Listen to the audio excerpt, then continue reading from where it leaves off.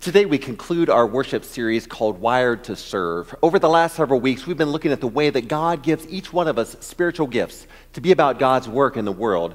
And last week we considered the talents and the resources, the other gifts that we have, the opportunities that we have, the resources available to us to be a part of God's work in the world. And not only that, but to live our lives in a productive and faithful way. Today, we begin to draw all of those together because we're given gifts not just for their own good. We have talents and resources not just to be successful in particular areas, but because God has a dream and a vision for you. God has a plan, an invitation, an opportunity to live life that really is life. And all of our talents and resources, our spiritual gifts, play into that. And so we'll be considering a bit today how, as individuals and as a congregation, God has dreams and visions that you have on your heart that might help you live in ways that are meaningful and real and allow you to use the way that you've been gifted. The scripture today from Proverbs describes two experiences that are all too common for us in life. Hope delayed and longing fulfilled. And when you think about dreams and visions, I wonder in your life, when you've had those experiences, that you've hoped for something and that you found that you've had to wait longer than you expected or anticipated. And then finally, perhaps when you've been longing for something, that you finally are able to experience it. It becomes real. It comes into real life, and you find fulfillment in what you have longed for. I know that I've had those times in my life. And I imagine that you have as well. I want to share just a few stories of my own life of hope delayed and longing fulfilled. When I was in high school, I played football. It was one of the things that oriented my life at that time. I played at the Salina Central for the Mustangs, and they were very good at the time in football. When I was a sophomore, we were 5A state champions, and I was so glad to be a part of the team. And I felt good because I was on the kickoff team, so I had just a bit to play in the game, even though I didn't have a very significant role. So I was on special teams and felt as part of the team, even though I wasn't really a starter. Now, I had a dream, a hope that we would win the state championship again, that I'd be able to be a part of that team. So I played defensive end next year. I started as defensive end. Our goal, again, was to win the state championship. I longed to be a starter on a team that won it all. And yet that year, it was not to be. We lost in sub-state. We didn't even make it to the championship game. Hope delayed makes the heart sick. In my senior year, I was again a starter, a defensive end, and again, our goal was to win the state championship. And it was our goal for the very first game of the season. And we made it to the championship game that year. That year, it was being played over in Manhattan, the field where K-State plays. And it was awesome to be out there and to experience that game. And yet we lost again. So we made it to the game, but we lost. And I never had that hope, that longing fulfilled in my life.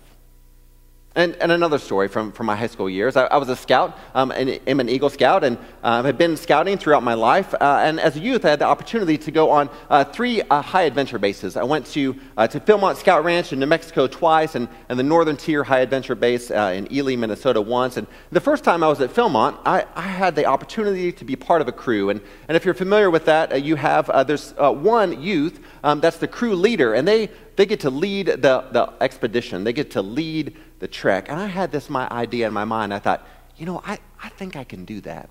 I aspire to that one day. I think that I could be the crew leader for a trek. And yet at that time, it's one of those experiences that really happens, is oftentimes a once in a lifetime. I wasn't even sure I'd have that opportunity to go again. And yet 2 years later, I was able to, and this time had the chance to serve as crew leader. And now I have the opportunity to be an adult leader as my own children experience scouting adventures. And hope delayed makes the heart sick, but longing fulfilled is a tree of life.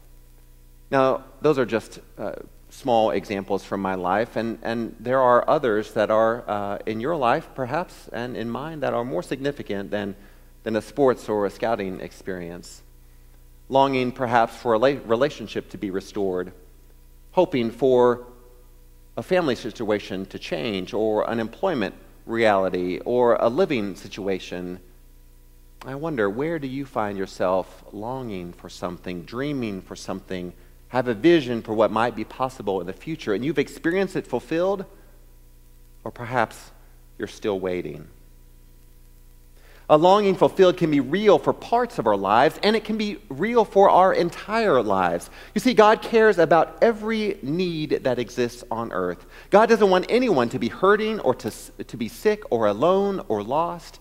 And this is where we have the opportunity to use our gifts, our talents, and our resources to be a part of God's work in the world.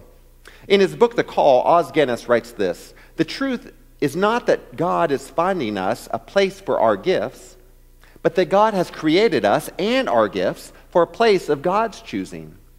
And we will only be ourselves when we are finally there." God hasn't created us. God is not trying to create a place for our gifts. God has a place for us. And when we find ourselves there, able to use them, this is when we find ourselves truly at home. God counts on us, on you and me, to be God's hands and voice and feet in this broken world, to share God's love to those people that may not yet know about it, to offer care and give gifts of mercy like hospital bags to those children in the hospital. And, we can't possibly care about every need. It's an endless list, it seems, when we look at our world. But God places on each one of you a particular vision, a particular need where your heart hurts for those that find themselves hurting, where you feel a desire to be a part of God's work for you, a desire that God places on your heart to make a difference in the world, to live as part of that part of God's kingdom right here in Topeka. God makes us passionate about the calling that God has for us because we're excited about it. We're happy and fulfilled when we find ourselves serving in those ways, when we're able to find a place to use our spiritual gifts, the talents and the resources that we happen to have. This is what brings meaning and fulfillment.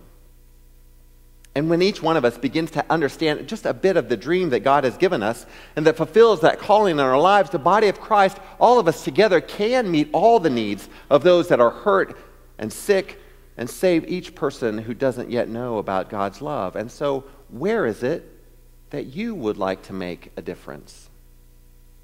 What dream or vision is there on your heart? What need in our community do you see and you feel that just something has to be done? For some people, this is a simple question. You're able to answer that right away, but many people struggle with it. Perhaps you don't even know what that might be. Maybe you have heard people say things like, well, I'm just not passionate about anything. And maybe you find yourself there today, and that's an okay place to be. But one thing is for sure, most of us have a clear understanding of what we don't want to do. Since we will not feel fulfilled until we're serving in an area where God has gifted us, where that are true to God's dream and vision for our life, we have a real need to discover what that is. And finding out what we don't want to do or where we're not gifted, that is nearly as valuable in finding that right place. Os Guinness also writes this: in many cases, a clear sense of calling comes only through a time of searching, through trial and error. If you've never experienced a way of serving God or being active in your community or connected with family members and friends, you may not know that it is the place for you. And sometimes when you try it out, you don't have to worry about getting it exactly right. You might find it and try it out and say, oh man, that is not for me. And that is helpful as well. It's part of this journey with God. It's not that we finally arrive at one place knowing that that's it. It's that we look for milestones along the way that say, yes, you are on the right track. And sometimes it's signs that say, don't go that way. Try something else. And this is a little bit intimidating at times. I don't know about you, but I like to get things right the first time, and that often doesn't happen. It means taking risks and just trying something new. And when you think about it, what makes it worthwhile to take such risks? Well, the chance is that when we offer ourselves in perhaps a new way of serving, we might find ourselves dependent on God in ways that we haven't before. Because if we know that we're comfortable in a place, if we know that this is a place to serve, it's an opportunity for us. And when serving in a new area, we're blazing a new trail in our life. Sometimes we find, yes, this is the place. And sometimes we find, no, this is not the place. But this congregation, this community of folks that we are a part of, should be a place where we're able to try new things, where you don't always have to do what you've always done. That maybe serving in a new way creates an opportunity for you to fail, to pick yourself up and brush yourself off and to start going again. Maybe in the same direction or maybe in another direction, knowing that each part of the journey is one that we walk with others. Each part of the journey is a journey that God walks with us. And sometimes we're afraid to step into a dream, what we think might be a dream that God has for us, because we feel that it's beyond our capabilities or experience. Occasionally, we may have clarity about what God has in mind for us, where God is calling us, and it is hard work. It's not always easy to follow God's dream for our lives, and thankfully, it's not our own capabilities or experience on which we have to rely, but we have the power of the Holy Spirit. That brings us to our second passage of Scripture for the day from Isaiah 40. Youths will become tired and weary. Young men will certainly stumble, but those who hope in the Lord will renew their strength. They will fly up on wings like eagles. They will run and not be tired. They will walk and not be weary. Hope in the Lord. Those who hope in the Lord will renew their strength. And in this journey of discovering and living into God's dream for us, this is what we need. Confidence and trust that God gives us the strength for the day, that God gives us strength for the journey ahead, even though we may not be clear exactly where that is. This is a chance for us to use our gifts, to discover them, to live into them in new ways, to use our talents and resources to be a part of God's work through this church and in our community. On Wednesday night, I'd finished up the Alpha course and was waiting for John and Ann so that we could head home after Why Not Wednesday. And as I was waiting, I saw one of the coolest things that I've seen lately. I took a picture of it. Here it is. This is some of our children sharing their spiritual gifts out in the atrium. Amy Crouch had invited her group to take the spiritual inventory for children. And when I saw that, I thought, this is exactly right. This is a picture of what God has in mind for each one of us, that we're discovering what God has created us to be, the person that God has created us to be, that God promises that the Holy Spirit will be poured out on all people, older and younger, male, female, married, single, all people receive the gifts of God.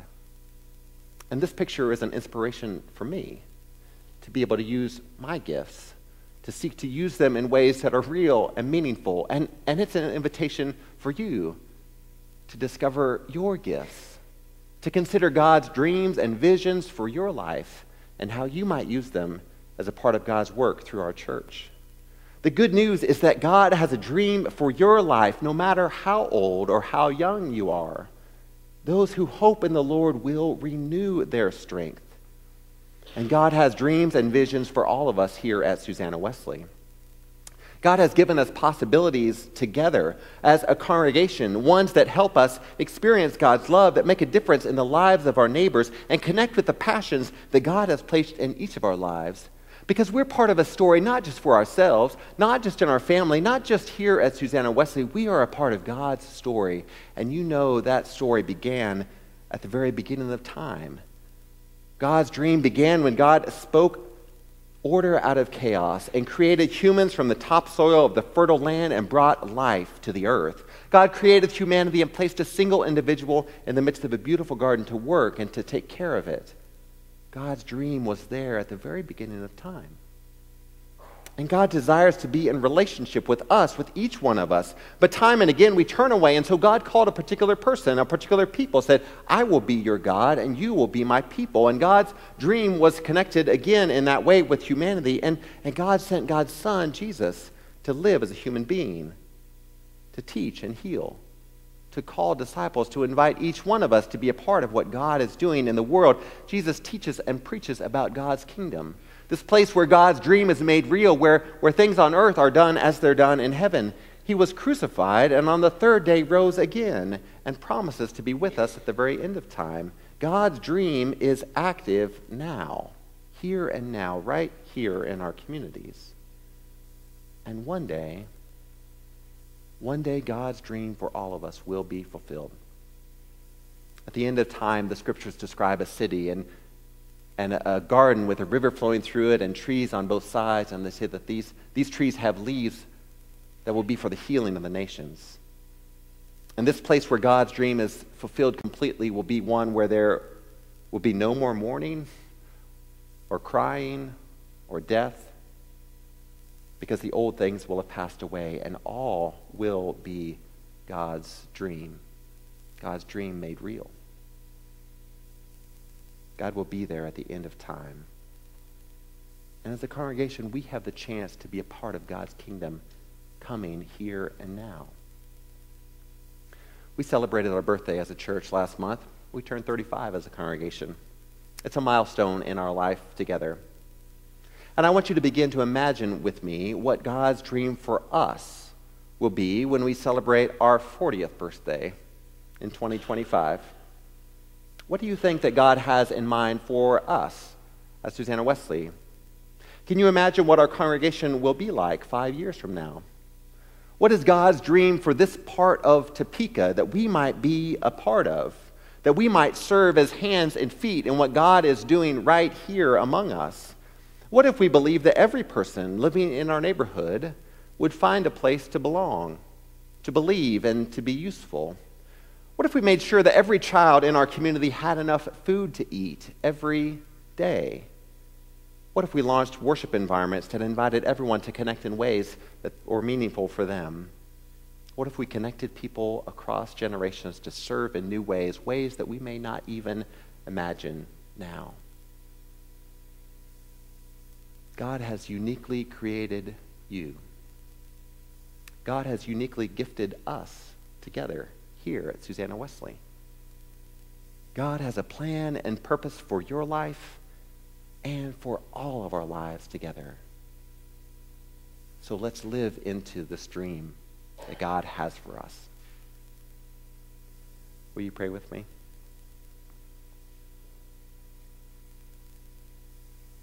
Oh God, we give you thanks for the way that you are and continue to be at work in our lives. We're sorry for the ways that we mess up, and we ask for your forgiveness. Thank you for the gift of your Holy Spirit, for filling us with gifts and dreams and visions. And we ask, oh God, that you would help us to be faithful, to take the next step into the future, that we might together live into your dream for all of us, so that we can be part of your kingdom coming on earth as it is in heaven, right here and right now in Topeka. We offer ourselves, oh God. Use us. In Jesus' name, amen.